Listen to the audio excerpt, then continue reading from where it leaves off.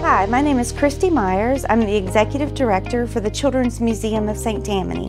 And I'm Julie Mendez, and I'm the Director of Education and Programming. And we are excited to tell you about the Children's Museum. We are looking forward to welcoming over 30,000 guests this year. We offer a place where creativity is nurtured, learning is playful, and we look forward to having you there.